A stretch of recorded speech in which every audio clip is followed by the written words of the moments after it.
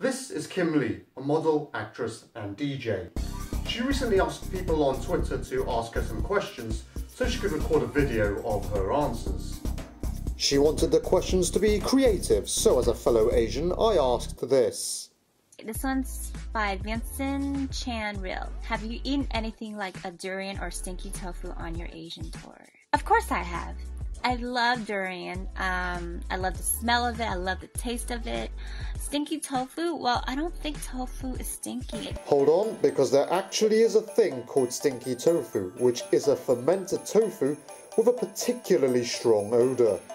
Stinky tofu is normally sold as a street food in Hong Kong, Taiwan and China.